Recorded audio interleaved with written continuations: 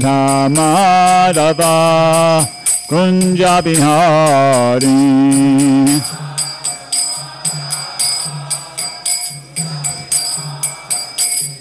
Gopi Jana Balaba Girivardhari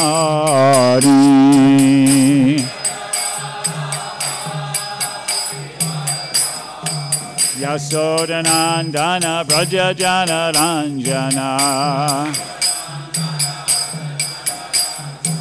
Yamuna Sita Banachari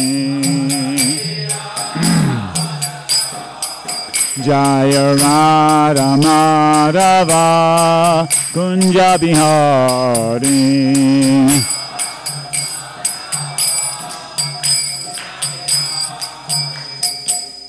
Jayam Vishnupad Paramahansa Parvati Gacharya Sota Sota Shri Srimad Divine Grace A.C. Bhaktivedanta Swami Srila Prabhupada Ki ISKCON Bibidi Foundacharya Srila Prabhupada Ki Jayam Vishnupad Paramahansa Parvati Gacharya Sota Sota Shri Srimad Divine Grace Bhaktivedanta Saraswati Goswami Maharaj Ki Ananta Gauri Vaishnavrinda Ki Namacharya Shri Haridas Thakur Ki Prem Sekaho, Shri Krishna Chaitanya Prabhu Nityananda Shri Advaita Gadadhar Shivasari Gaura Bhakta Vrinda Ki Shri Shri Radha Krishna Go Gopinath Shyamakunda Radha Govardhan Ki Vrindavan Dham Ki Navadvip Mayapur Dham Ki Ganga Jamuna Mai Ki Lassi Devi Maharani Ki Navadvita Bhakta Vrinda Ki Navanam Sankirtana Ki Brihat Madanga Ki. All glories to the assembled devotees. All glories to the assembled devotees. All glories to the assembled devotees. All glories to Shri Shri Guru and Gauranga.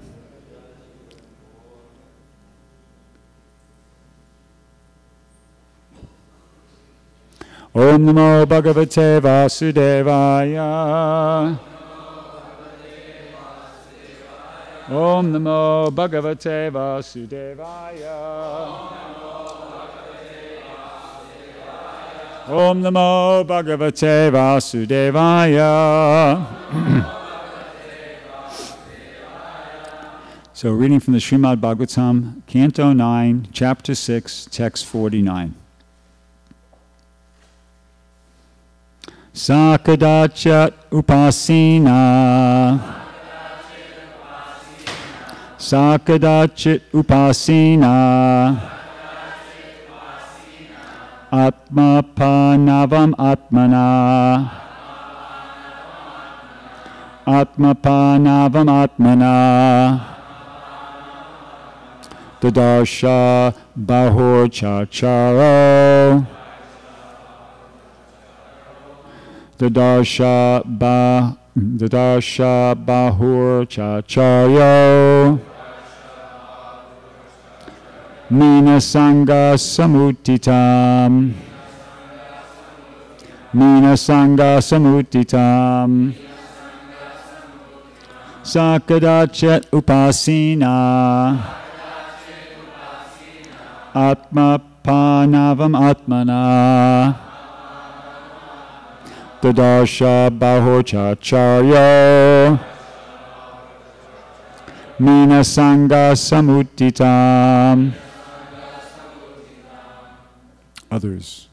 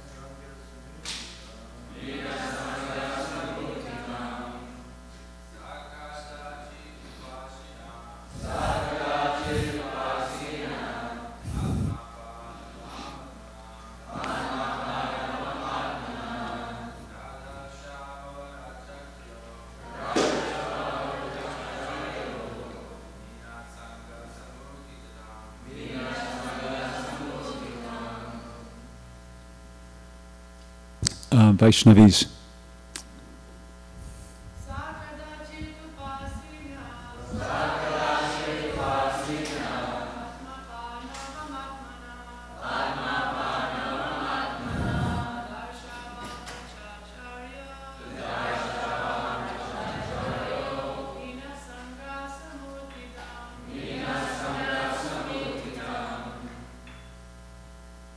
Okay. Sa he, Sobari Muni, Kadachit, one day, Upasina, sitting down, Atma Apanavam, degrading oneself from the platform of tapasya,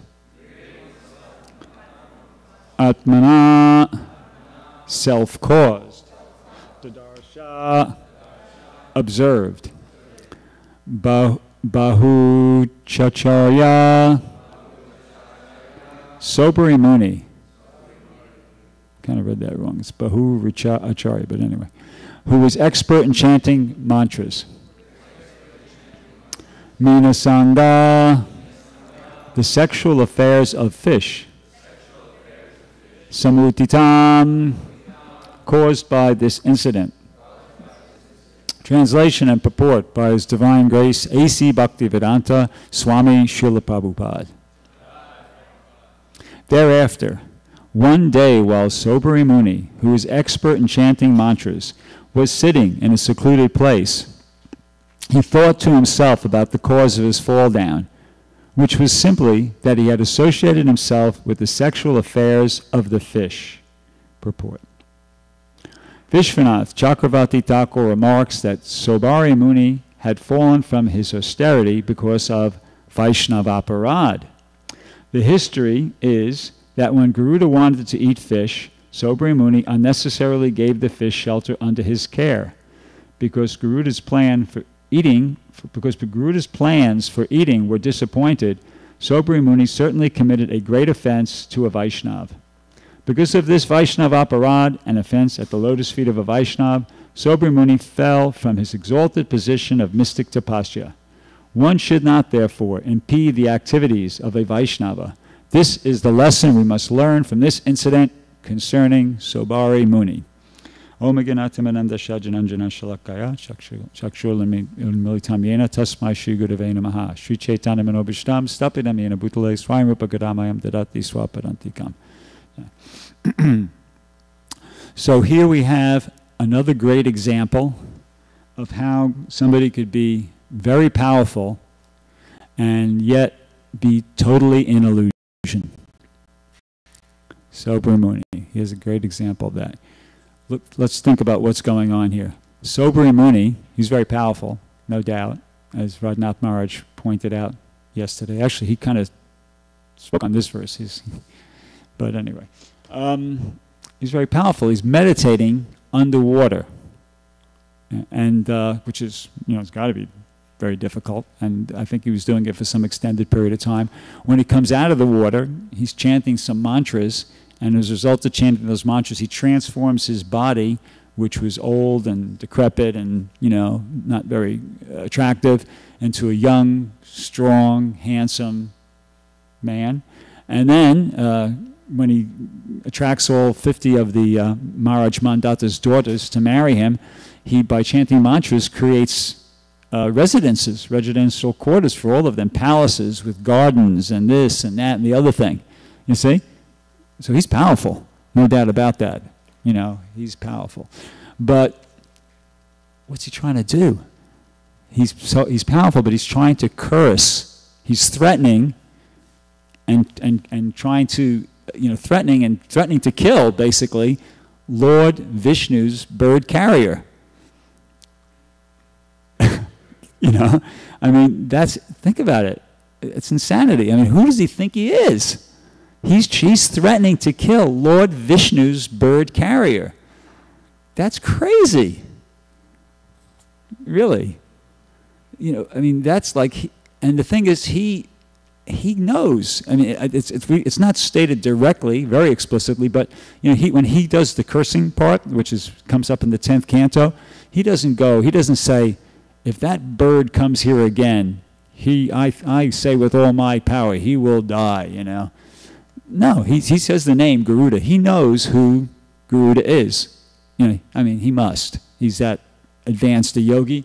He understands. He knows who Garuda is.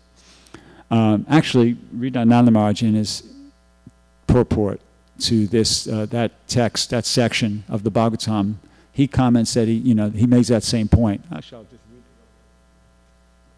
it. Unfortunately, he doesn't give a reference. He doesn't say where that what Acharya says this, but he does say that here.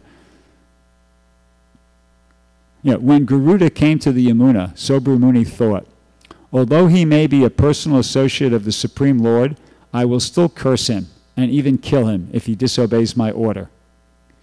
So he goes on to say, such an offensive attitude against an exalted Vaishnava will certainly destroy one's auspicious position in life. As I said, unfortunately, he doesn't quote what Acharya, where he got that information.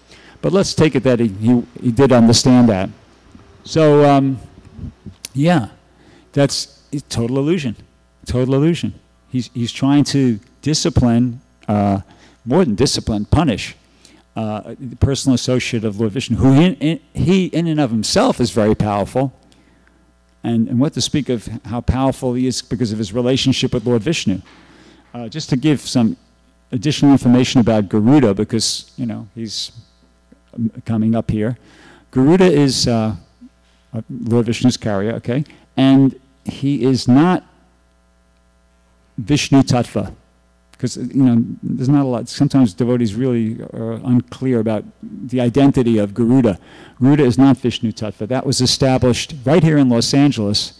I neglected to note the year by Srila Prabhupada when Naranarayan, our very own Naranarayan, asked Prabhupada that question. He asked him, "Is Garuda Vishnu Tattva?" And Prabhupada said, no. He said, no, he's Jiva Tattva, but he is Nityasiddha. So Garuda is a Jiva, but he's Nityasiddha. He's actually a Kinnara, or Kinnara. I don't know whichever is the correct way to pronounce that. And that Murti that we have up there, which the men can see but the women can't, but probably you remember, it's actually pretty accurate according to the Bhagavatam, because in the 4th canto, chapter 30, text 6 of the Srimad Bhagavatam, Prabhupada says in the purport, it says that Garuda appears to belong to the Kinnara planet. The inhabitants in the Kinnara planet, they all have the same features as Garuda, and he goes on to say, they're like human beings, but they have wings. So that's, if you look, if you carefully look at that Murti, they did a good job. They followed the descriptions of the Bhagavatam anyway, because the Garuda there is pretty human looking. I mean, he's got legs, which birds don't have. Well, not like that anyway. And he looks like a human being, except for he has the wings and he has an eagle's kind of nose. And actually in another place, another purport, Prabhupada refers to him as an aquiline bird. And I looked up aquiline, because I didn't know that word in the dictionary, and it meant eagle-like, appearing, and specifically referring to the nose, like an eagle-like nose. So that's a pretty accurate depiction there of Garuda, that Murti. And so Garuda is very powerful. It's described elsewhere. Let's see if I can quickly find this reference here.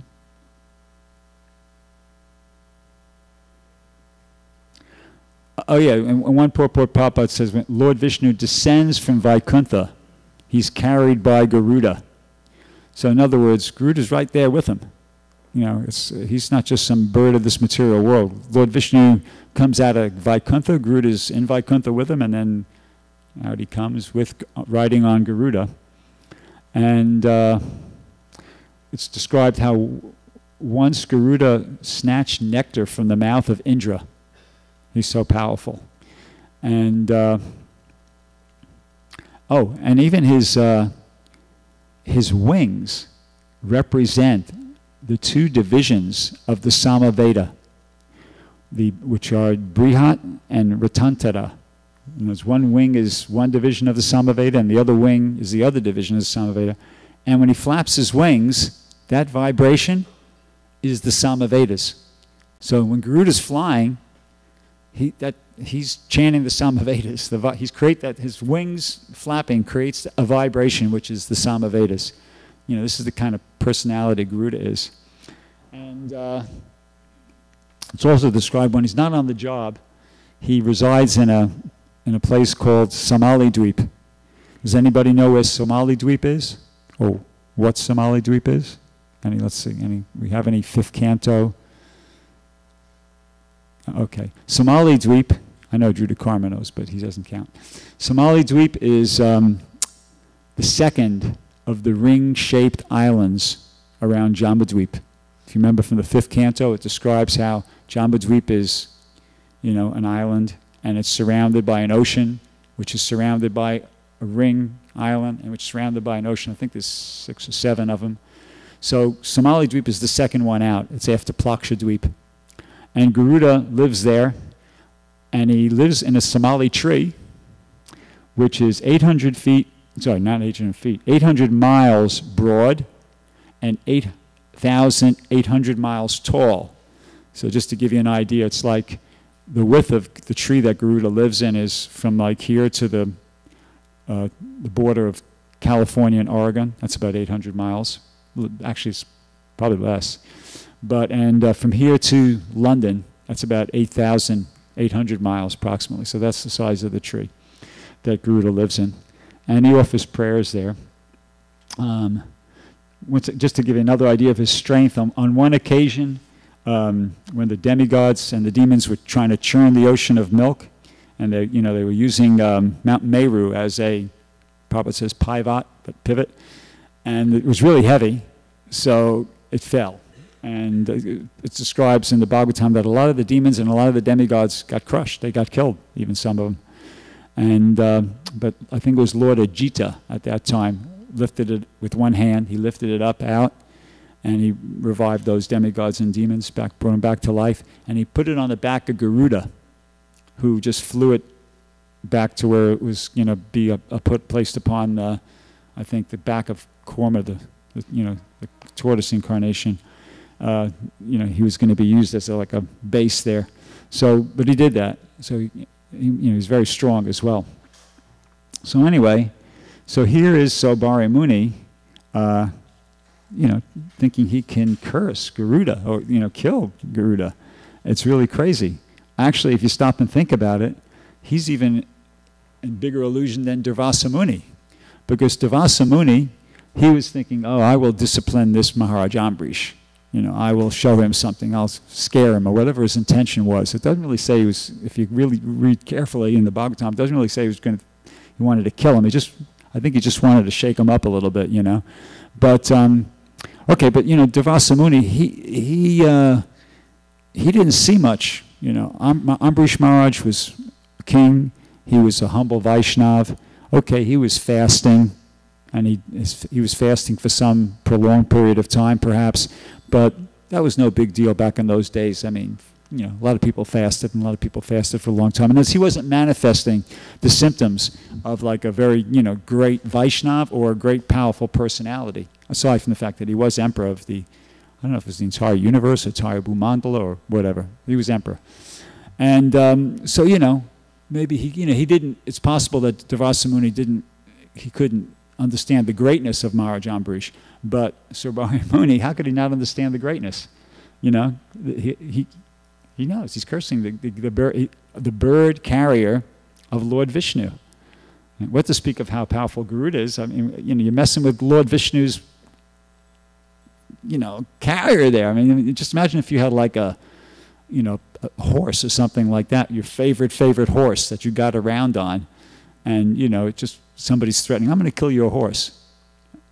And somebody's much less powerful than you, much less powerful than your horse, and much less powerful than you, and they're telling you, I'm gonna. By the way, if your horse does this again, if he comes and passes urine in front of my house again or whatever, I'm gonna kill him. Oh, you're reacting. Oh yeah, we'll see about that. And it's like, he's not. How could you? It's ridiculous. So anyway, that's how much an illusion this Sobari Muni is, that he's thinking like that, and. It's interesting to note also here in the translation, and also right throughout the rest of the Bhagavatam too. There's no mention in the actual texts of the reason why Sobra Muni fell down. Like, for instance, here in today's translation, it goes here, he was expert in chanting mantras, he was sitting in a secluded place, he thought to himself about the cause of his fall down. And here it is, and here's what he thought. And this is Sukadeva Goswami speaking, and describing to us what Sobra Muni was reflecting, which was simply that he had associated himself with the sexual affairs of the fish. And of course, we know that there was more to it than that. We know that because right there in the purport, we have the commentary from Vishwanath Chakravarti Thakur, which Prabhupada, brings in, that states that it was due to Vaishnav. He fell from his austerity because of Vaishnav aparad. But it's interesting that there's no place in the text of the Bhagavatam where that's directly stated. I went ahead to the 10th canto. It does mention about Sobra Muni threatening to, or cursing Garuda, but it doesn't mention this. It doesn't mention that was the cause of his fall down specifically. So that's something interesting, and one may wonder why, but I wasn't able to get any further than that. I asked Archita, and he didn't know, and I tried to contact Mukunda Dat and couldn't. So that's kind of a little bit of a mystery there, why that's only coming out in the commentaries, but not mentioned directly in the text. But as Prabhupada points out here in the last sentence, he says, this is the lesson we must learn from this incident concerning Sobra Muni. In other words, that one should not, therefore, impede the activities of a Vaishnava. So in other words, it's not a really good idea to try to impede the activities of a Vaishnava. It's just going to cause a lot of problems in one's life. And this is not the only example of that. As we just got finished, as I said, mentioned last few weeks, going over this whole pastime with Durvasa Muni and Maharaj Ambrish, we could see the trouble it caused him. It caused Durvasa Muni a lot of trouble, trying to impede the activities of a Vaishnava. He almost, you could say he almost got killed. He certainly was harassed for an extended period of time because of that. And another example is, this is a really classic example, Jai and Vijay. They really tried to literally impede the activities of a Vaishnava. The four Kumaras wanted to go see Lord Narayan in Vaikuntha, and they were approaching the gate, and there's Jai and Vijay, and they go, hey, where are you guys going? And they go, well, we're going to see Lord Vishnu, Lord Narayan, and the palace. They're okay? And they go, well, no, wait, hang on. How are you just kids? You can't go there. And, hey, chill out. In other words, we all know the pastime. We studied that recently as well. The four Kumaras got offended. They got annoyed, and they actually, I think, if I remember correctly, the four Kumaras cursed them. They basically said, "You're not fit to be here in the spiritual world. You have the wrong mentality." And then Lord Vishnu appeared on the scene. It's described before it got even worse. And then Lord Vishnu gave them the choice if they wanted to take birth 7 times as his devotees. They had to take birth. He's honoring the curse of the four Kumaras. And they gave them the choice whether they wanted to take birth 7 times as devotees or 3 times as demons. And they thought about it and they decided, well, 3 times as demons, because that way we'll get back here faster. But that was as a result of them impeding the activities of a Vaishnava. Another example of that is, I think his name was Ramachandra Puri or Ramachandra Khan. There was that fellow who was envious of Haridas Thakur, and the one who hired the prostitute to go out and seduce Haridas Thakur. It's described that in the Chaitanya Charitamrita that later on the Muslims came through his village, and he was like a Hindu, and he had a Durga Mandap, and they killed the cow on the Durga Mandap. In other words, they just desecrated his whole. They plundered and stole all his property and desecrated his altar and drove away, him and his family members, and they got ruined as a result of that. And called Gopal Chapal, the one who tried to defame Srivastaka. There's so many examples. One really great classic example on this point And Prabhupada was, had direct realization of this himself as Mr. Nair. Mr. Nair tried to impede the activities of a Vaishnava, Srila Prabhupada, and he didn't work out too well for him. He wasn't like so much. It wasn't like he was against Vaishnavas. He was just, a materialistic guy who was trying to cheat Prabhupada out of money, as he did many other people. It's basically, they gave the devotees the land at a very cheap price, and he made a condition that you have to have the temple built by such and such time, otherwise you forfeit your deposit. You see? But Mr. Nair was connected. He was connected. I think he was described at one time as the chief editor of the newspaper. He was connected in different social circles, and he knew he could make it virtually impossible for the devotees to do that, because they'd have to get this permit and this and that and the other thing, and he was going to make it so that they couldn't do that, and therefore they would, they wouldn't be able to fulfill the contract, and they would forfeit the deposit.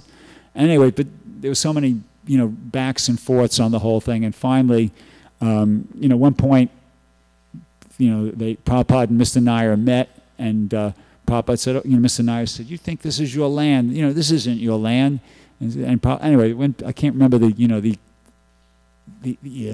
said what, but the gist of it was that Prabhupada said, "Okay, look, you want us off this land? Give us our money back. We'll leave in 48 hours. Actually, we'll leave in 24 hours. Actually, we'll leave by the end of today. Just give us that money back." And Mr. Nair, he didn't say, "Okay, here's your money back." He wasn't willing, because his intention was to cheat the devotees. So in any event, that it ended like that. And I don't know how much later after that, but what happened was Mr. Nair died of a heart attack. And when they went and gave Prabhupada the news, Prabhupada said, actually, good. I was praying. He was too much of a disturbance. I was praying to Lord Nrsingadev to. What? Is that a fact? Yeah, so so there's a great example. He was trying to impede the activities of Vaishnava, and at least from, Prabhupada, he basically almost directly said it. He got taken out by Krishna because of that. So not a good idea. And then on the other side of the, story, it's a good idea to try to assist the activities of Vaishnava Seva. Because we don't want to be a Vaishnav operati, or I don't know what the Sanskrit word is for a Vaishnav impeder, but what we do want to be is we want to be somebody who assists the activities of Vaishnav. Just like we could see, one of the greatest offenses is to impede the activities of a Vaishnav. One of the greatest beneficial things you could do is to try to assist the activities of Vaishnav. And the classic example of that is Narada Muni. Narada Muni was, as we all know, the story. He was just a boy. He was his mother was a maidservant. She was like a keeper at an inn, and he had the opportunity to just serve these Bhaktivedantas, great devotees, and take the remnants of their food. And basically, he got the blessings. He got the blessings of these devotees. Staying at his mom's place, or the place she was kind of, looking after during the rainy season. And as a result, at the end of that life, as the boy Narada Muni, he was elevated to the eternal spaceman, and of Nityasiddha devotee and greatest preacher perhaps in the Brahma Madhva Gaudiya Sampradaya, for all times. So that was as a result of his service, the service he performed to the Vaishnavas. There's other examples. Actually, I think we've got a couple minutes. If anybody could think of any. The only other example I was able to think of off the top of my head was that Devananda Pandit. He was reciting the Bhagavatam, but he was doing it with a slight, this is Chaitanya Lila, and a slight impersonal kind of a take on it. And he was actually offensive, I believe it was, to Gadadhar Pandit. In any event, but somehow or another he developed a friendship with Vikeshvara Pandit. And he appreciated Vikeshvara Pandit and served him, and like that. And because of that, he got the mercy. He got freed from his offenses and elevated. Of course, and another example is all of us. We are, at least a lot of us anyway, coming from just very ordinary materialistic backgrounds, but we got the good fortune to serve Srila Prabhupada, to try to do something to assist Srila Prabhupada, and as a result of that, we've been saved from just being out there, one of the gross materialistic people out there, and here we are engaged in devotional service and being given an opportunity to perfect our lives and go back home, back to Godhead. So, basic idea, once again, is that one should not therefore impede the activities of a Vaishnava. Prabhupada says this is the lesson we must learn from this incident concerning Sobri Muni. Just one more thing, and then that'll be it.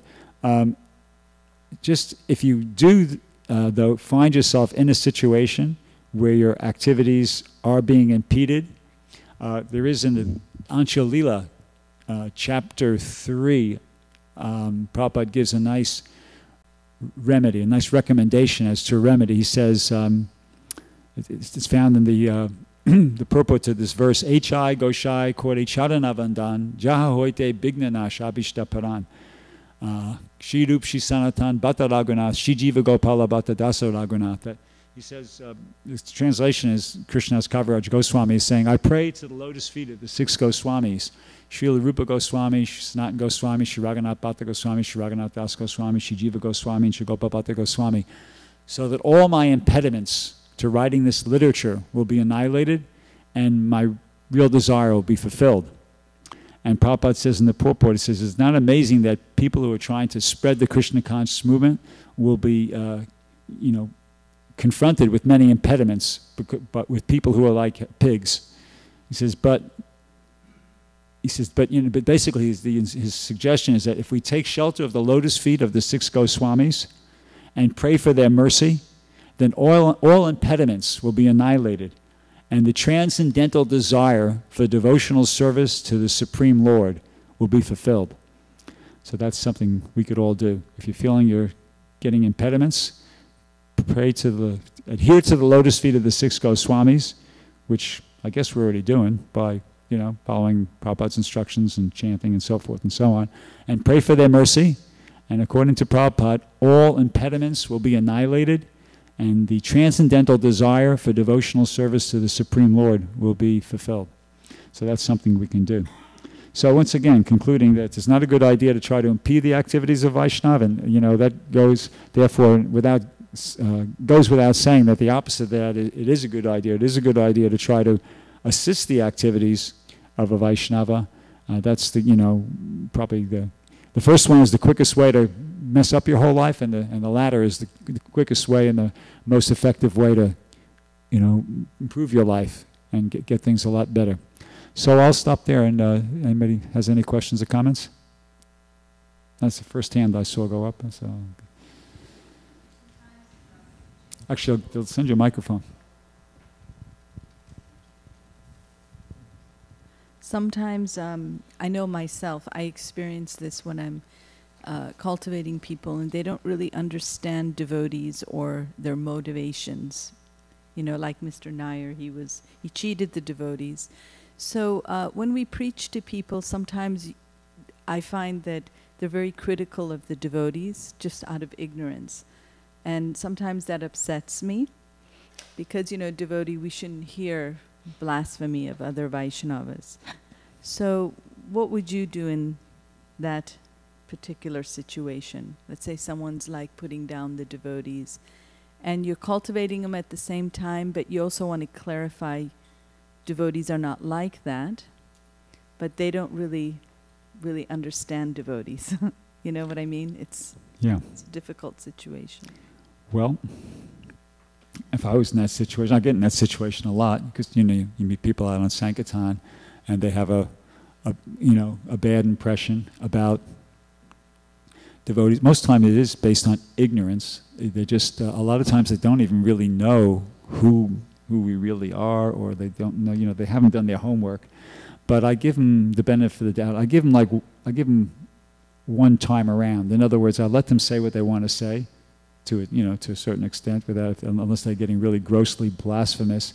And then I try to very nicely point out to them that, well, actually, it's really not like that. I mean, the fact of the matter is, and I explain to them what's really going on. And if they come around, you know, if they respond to that, wonderful, then I can continue talking to them.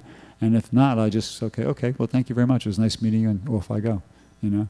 If it's somebody you're in a more long-term relationship with, I would adopt the same sort of policy and principle in the sense that make an attempt to, you know, explain it to them so that they can understand things properly in the proper perspective. And if they don't respond to that, then you have to, you know, make a decision. And probably that decision should be to have, you know, distance yourself from them to a certain, to the, you know, to the appropriate degree. Yeah. Archita Prabhu. Thank you, Prabhu, for a very nice class of very clear points, especially this point that Prabhupada made about not impeding Vaishnavas. But this can be and has been used against ISKCON regularly because people trot out, here's a Vaishnava. We all agree, so many people agree here's a great Vaishnava. Literally, you should give him your institution. You don't even allow him to come here and speak. What is wrong with you people? This is Vaishnava Puran. So how do you respond to that? We know how Prabhupada responded when he was here, but how do you respond to that? Because it happens regularly. People are saying that you ISKCON people, you're offenders. Here's a great Vaishnava that so many people agree on is a great Vaishnava, and you won't even let him speak in your institution.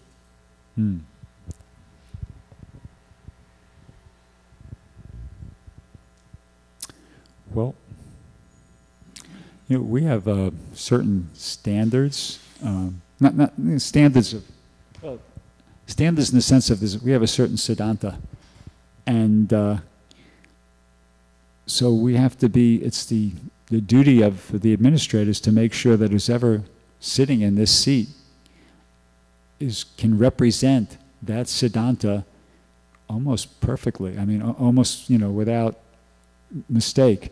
And if there is some, you know, question that that person might not do that, then that's a good reason to deny that person the opportunity to speak. They have to be able to, you know, say what, present the same siddhanta that Prabhupada gave us, and, you know, with the same emphasis, everything. Otherwise, we're doing a disservice to our spiritual master by allowing that person to speak. Yeah. I'll give you a practical example. In 2008, I was in Zurich, Switzerland. So I come to the temple, and there's this Indian gentleman wearing saffron, long beard, and he's sitting and he's giving the class, Bhagavatam class. So I listened for a while, and then afterwards I politely inquired, who is this person? And the devotees told me, well, he's from Vrindavan, and when he was a boy he met Prabhupada, and you know, he's really favorable to ISKCON, and they go on and on and on. But after hearing what I heard, I knew this person is not coming in our line. So I contacted the GBCs and told them what was going on, and they came down heavy on the temple president and the other devotees, and they got mad at me. They got mad at me for straightening them out that this person was not up to the standard of speaking in an ISKCON temple. They got mad. Yeah, no, you did right. But this is Prabhupada's mood. I mean, I know strictly from Prabhupada himself. Even his own god brother, Ban Maharaj, when he wanted to travel, Prabhupada sent word, don't allow him to speak in our temples. Don't allow him to speak in our temples. So following in Prabhupada's mood, like you said, we have to be very careful who we allow to sit on the Vyasa. Not that because so many people agree that this person is a great Vaishnava that we should have let them in the door and they can say anything they want. Yeah, what to speak of the extreme examples, which, you know, are a little easier to deal with. I mean, because, you know, Sanatana Goswami says, a Vaishnava Atmako Girnam Putam Harikatam Ritam Shravanam Kartas. Yeah. You know, that you can't hear Krishna Katha from somebody who's not a Vaishnava in good standing, because it's like milk touched by the lips of a serpent. But aside from that point, that, I mean, even more recently, like I don't remember how many years ago it was, there was, you know, one Vaishnava who recently passed away, and we denied him the opportunity to speak here in New Dwarka because, you know, for that reason. It's a very, and Prabhupada, while he was present here, there was example, I think Guru Das, I can't remember the whole pastime, but there was one occasion where Guru Das allowed somebody to speak, and Prabhupada became very upset. So it's, you know, it's a very delicate thing. The person has to be spot on. Otherwise, they, you know, they could speak, they could associate with the devotees and express their opinions, you know, casually like that. But if you're going to sit here, it's a responsibility of the person who's sitting here to represent this, you know, the Brahma Madhva Gaudiya Sampradaya Siddhanta as given to us by Srila Prabhupada. That's the responsibility of the person who's sitting in this seat, not to, you can't, give your own ideas, your own philosophy or anything like that. And it's the responsibility of the administrators, the people who, to make sure that's what happens. Yep. Okay, I'm Bhakti Prabhu. Yeah. First, I just want to say that thank you very much for the class, and also for your last point. I think you pretty much said it completely, that Srila Prabhupada presented the Gaudiya Vaishnava understanding as he understood it from Bhakti Siddhanta Saraswati and Bhakti Vinod Thakur, that we have a certain, as you said, Siddhanta, we have certain procedures, we have certain standards, so all those things have to be met, and if they're not met, they cause confusion. These discrepancies cause confusion, uncertainties, and doubts in the minds, especially of newer people who have not developed their faith and have not read enough of Srila Prabhupada's books. So what you said is perfectly correct, 100%, and some of the examples that Archita gave were also very, very useful. So I wanted to simply say that I agree with it 100%, but that was only one of the things that I wanted to say. And these are minor points. You had mentioned that the four Kumaras were Vaishnavas. It is my understanding that at the time that they were presenting themselves, they were what they call Brahmavadis. Mm-hmm. Yeah, and, actually, that's good. Yeah, okay. So they were Brahmavadis, but when Lord Vishnu came out and he had these tulsi wrapped around his feet, and the fragrance coming from the tulsi plants reached the nose of the four Kumaras, it was at that moment that a transformation took place. It went into their nostrils, it went to their brain, it went to their heart, and they immediately looked at the Lord, and all they could do was feel love for Him, and they wanted to worship Him. And I have a question for you. Well, I'm finished. Okay. And they felt the superiority of what they were feeling at that moment in comparison to what they were feeling in the Brahmavadi infinite light, which is a peaceful bliss, but it's not a dynamic bliss as they themselves were experiencing. But that was just one of the points, and I'll come I want to ask you a question on that point. on this point. Okay. Yeah. So I agree with you. I think at that point, when they went to visit, they were Brahmavadis. So my question is, so they weren't devotees at that point. Why were they going to visit Lord Narayan or Lord Vishnu? My understanding, and I don't know if you'll find this in the scripture, but it is a curiosity. Okay. Nothing more than curiosity. Devotees go to different temples when some great Vaishnava comes, and even if they don't know anything about him, they'll just curiosity. And sometimes the devotee might even go to hear a Mayavadi. They shouldn't, but they will just out of curiosity. So this curiosity is there. It's a part of our nature, and it's my understanding that they obviously had heard a lot about Lord Vishnu, enough to pique their curiosity, enough to want to see him and visit him. And they were, as you said, very upset when they got through 6 gates, but on the 7th gate, they were stopped. This was all a pastime of the Lord. It was a setup completely. Because when Lord Vishnu comes out, his final conclusion or statement is that this is all, quote, my arrangement. You're getting cursed, and so forth and so on. He said, this didn't happen because they lost it. It was my arrangement. Why? Because I want to come down to the material world, and I want to fight with some demons who are my devotees, because who else should I give that opportunity to? And therefore, they were chosen. It was actually a benediction. I mean, to fight with the Lord is the greatest of benediction. To get the hands of the Lord on, it's like when Kaliya was putting his feet, when the Lord was putting his feet on Kaliya's head, that was the greatest of benediction, even though there was anger and there was fight and all of these other things. But that wasn't what, does that answer your point? Yeah, that's okay. Okay. We have to but the other thing further research to verify that, but that's okay. I mean, it's a minor point, but the fact of the matter is that but it's a great point from the point of view of Prabhupada brings out this point over and over of how the Brahmavadis, Mayavadis can even be transformed just by the fragrance of the tulsi flower, which are so potent with spirituality of a devotional nature. The other point was, you had mentioned at the early part of the talk that there was no statement that Sobri Muni knew that the eagle or the bird was Garuda, And based on what you read on the translation there, he wouldn't actually know it, because his statement was that if this person is a... He knew his name. He referred to him by name. Although, the word starts out with, although he may be a great devotee, even if so, I will still curse him. Now, although he may be is a supposition, it's not a statement of fact. It's a suppose. If he is, then I still curse him.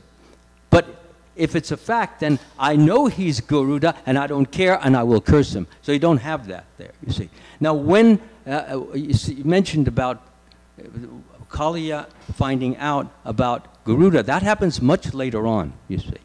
That's later, because what happens is Kali finds out, then when he knew that Garuda was cursed, if he goes to that lake, the Yamuna lake, then what will happen is that he'll die. So No, I didn't mention that. I didn't talk at all about Kaliya. I didn't mention anything about No, you Kaliya. didn't mention Kaliya, but you said that, I thought you had mentioned that point Just about... Sobramuni and Garuda. I didn't... Yesterday, Radhanath Maharaj was talking about Kaliya. Well, anyway, I wanted to clear that up, that the Kaliya going to the Yamuna lake happens long after this particular pastimes. That's all. That's right. You know, actually, the kirtan went 10 minutes late, so up till this point, I'm actually okay because it's 10 minutes over the thing. Okay, but looks like everybody's had enough, so we'll stop there. Thank you very much. Kantra Srimad Bhagavatam Ki Jai, Srila Prabhupada Ki Jai.